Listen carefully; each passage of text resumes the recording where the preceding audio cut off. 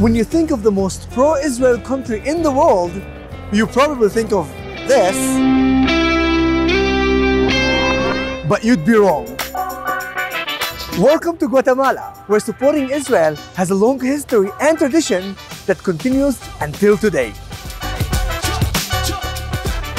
El pueblo de Guatemala siempre ha sido amigo de Israel y creo que lo hemos demostrado con el cariño que se manifiesta a través de la iglesia cristiana, pero también a través del sentimiento de la población en general. From the Jewish community of less than 1,000 people, I'm Ilan Lopez, the Executive Director of the Jewish Community of Guatemala. The Jewish community have lived in Guatemala for more than 100 years, and we're proud to say that we live in the capital of the pro-Israel world. To the Christian community, la comunidad cristiana de Guatemala ama y bendice al Estado de Israel. Standing with Israel is a way of life in Guatemala. Guatemala is the only country in the world which is home to multiple streets called, wait for it, Jerusalem, capital of Israel.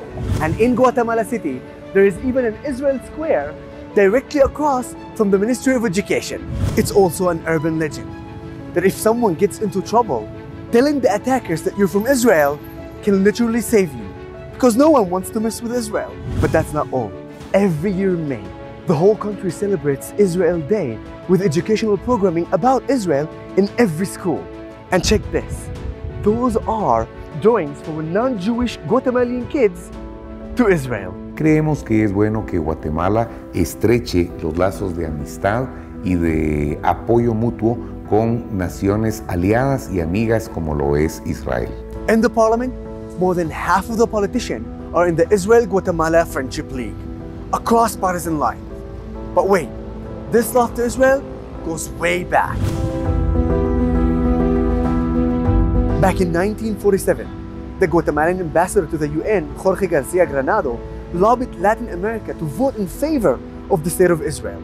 And Guatemala was the first country after the United States to recognize Israel. In 1956, Guatemala was the first country to open its embassy in Jerusalem. And when the US announced its embassy moved to Jerusalem, Guatemala, under former President Jimmy Morales, was close behind being the second nation to follow suit.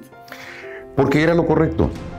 Desde que Guatemala inició relaciones diplomáticas con Israel, el nuevo Estado de Israel estableció su embajada y su oficina de negocios en Jerusalén.